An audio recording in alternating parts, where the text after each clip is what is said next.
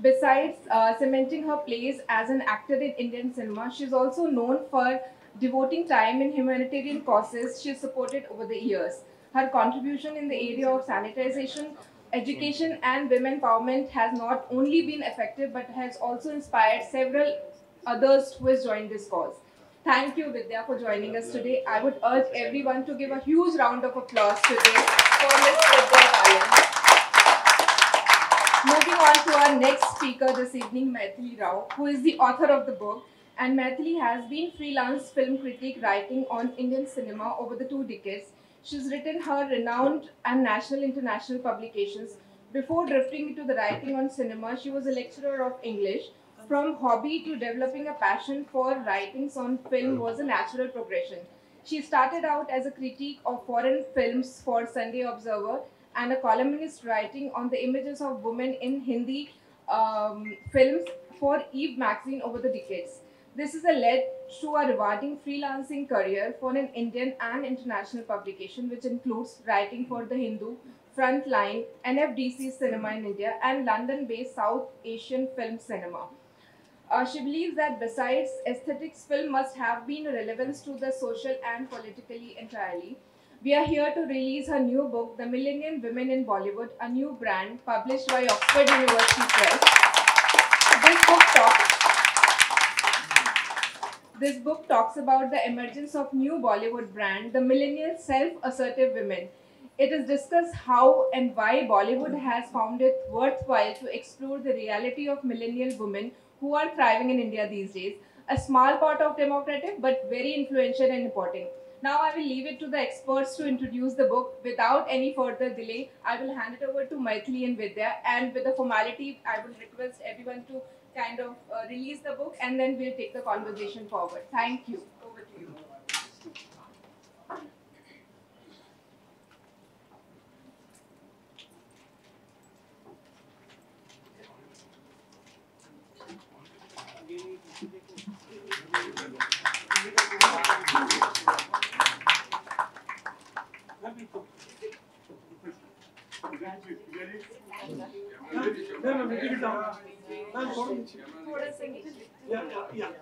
Thank you.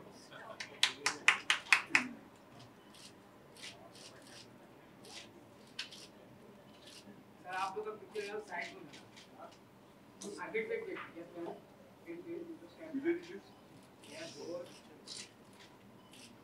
thank you. Thank you. Thank you everyone and we will start the event today. Maithili, over to you. Yeah, sure.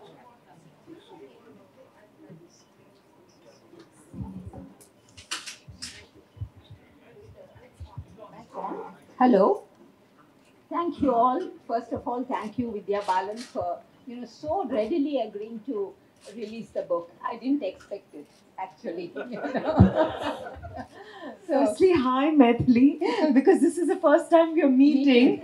But I have read Maithili's name in publications over the years, and I knew hers was a credible name.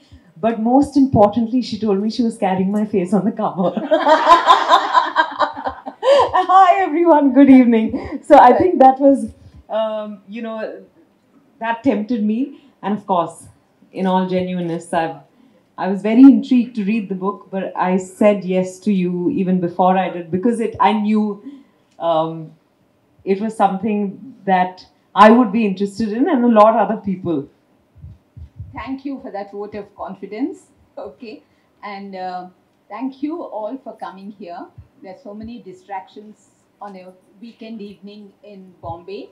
And thanks for coming. This is homecoming for me. I lived in Bombay till about 5 years ago.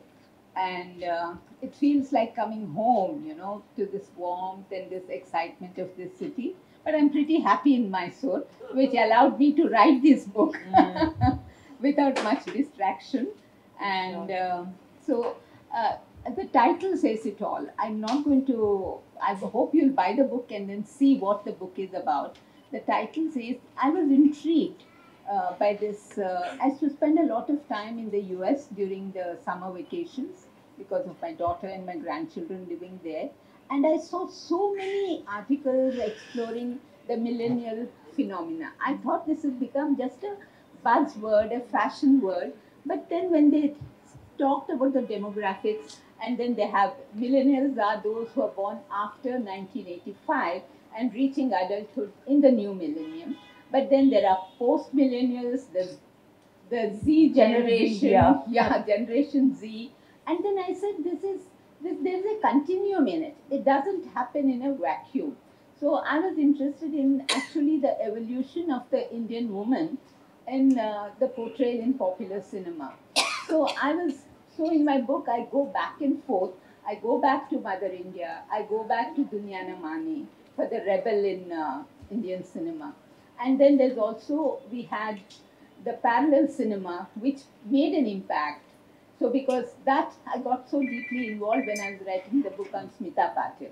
So then I found that the equivalent is happening in the new millennium in Bollywood with the coming of the indie filmmakers. And they made such a huge difference to the way they gave agency to women, the way even in a rom-com, normally it's like, the old rom-com was boy meets girl, boy chases girl, she resists, then she gives in, little obstruction from family, and that was the formula.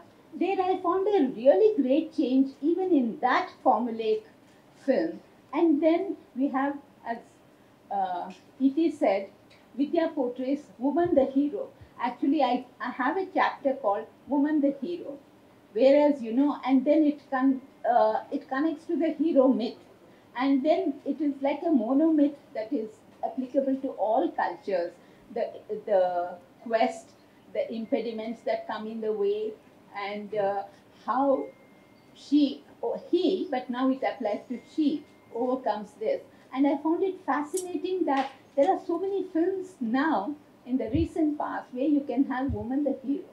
And then there is also women at work. Because earlier you said, oh, kaam karti hai, but what, you never show her in the context of work. So I found that there are so many films that are showing a woman as work is very important to herself. So these were the things. And then of course, no means no, Pink and Anarkali of Ara, that said that, but it's no doesn't mean maybe, or it implied yes, but no means really no. And then another chapter that I really enjoyed writing was the subversives. That is, you take a film like Devdas and Sahib Bibi or Gulam, and then you subvert the whole story. And the Paro and Chanda you see in Devdi is nothing like the old characters that you have. And when it comes to Sahib Bibi or Gangster, she becomes a player from being a victim. So, I enjoyed writing about those two films, and also the women and the sisterhood. So there is one chapter devoted to that. And then, so as you write, it evolves certain things. They may not be strictly millennial, but I find the retro effect of the subversion coming in my concluding chapter, where I say Tabu comes back in Haider, in Andhadhun, and Sri Devi came back in English. So could you ever imagine in the past that a middle-aged homemaker being the central character in a popular film? So that's what I feel, that this reflects in a way the centrality of the modern Indian woman who is still moored in Indian values, traditions, but trying for independence, her own identity. This quest for identity, and there's also a clash between tradition and modernity in that. So these are the ideas that are explored in the book.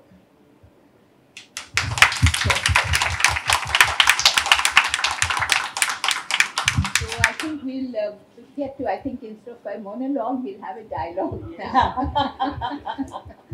No, but I think it was very important that you laid out for everyone what all you really explored in the book. I've had a chance to read parts of it. Ajay but this has given us a sneak peek, everyone a sneak peek. Yeah.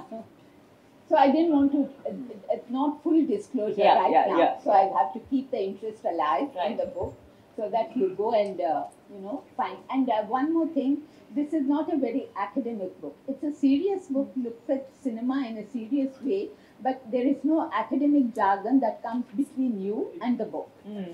Okay. So Yes. I think that's why I feel that okay, there are a couple of chapters where I set out the framework. What makes the millennial woman important? As it said, as I say, it's a very small demographic. And when you see a vast country like us and our population and the differences, class, caste, education levels, there's so many. But I find that in in the media representations, in advertising, the woman becomes like both a brand and a brand ambassador. She's both the medium and the message.